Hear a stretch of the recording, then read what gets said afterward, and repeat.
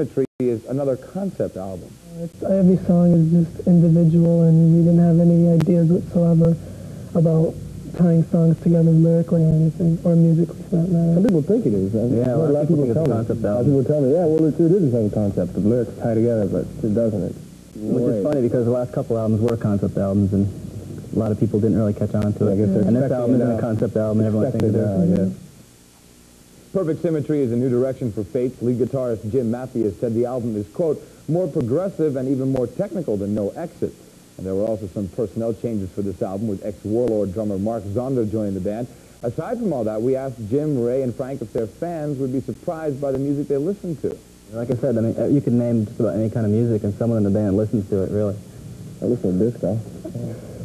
I get a lot of inspiration from classical music. You know, just listening to violinists and things like that. It makes me want to try to do what they're doing, really. So it does get me going anyway. I get more inspiration from them mood-wise rather than actual technique and technical-wise, like trying to play those riffs on guitar or anything like that. I'm not really into that, but it's so moody, and I think that a lot of that comes across in the music, hopefully. Now, we're just about to see the first video from Perfect Symmetry. In addition to the performance footage, the conceptual parts bring to life the artwork on the album cover. We asked Fates Warning what they think of Through Different Eyes, and where was it shot, guys? It was, I think, the same location that the Cult did their video at for Edie. There's been a couple of videos done there. And that went really well.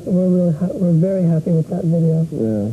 It came out extremely well, we think, for the time allowed. Yeah, we got to do a lot more conceptual stuff, which is what we wanted to do last time, but for various reasons we didn't get to, and this time we pretty much got everything exactly the way we envisioned it.